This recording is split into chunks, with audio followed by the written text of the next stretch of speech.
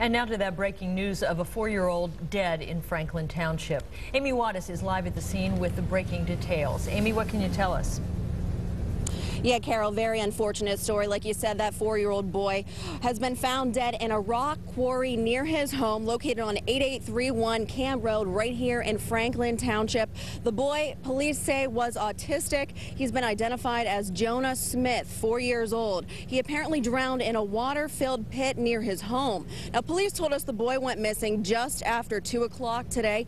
As for his parents, we're being told the boy lived here with his dad and was home during the drowning. However, police aren't looking at this right now as foul play, just an accidental drowning at this point. Now, the boy's mom does not live here. Police say she's estranged.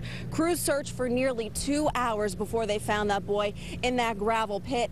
Now, that boy was taken to Montgomery County Crime Lab in Dayton. We'll be here to gather much more information on this breaking news story, and we'll be sure to bring it along to you.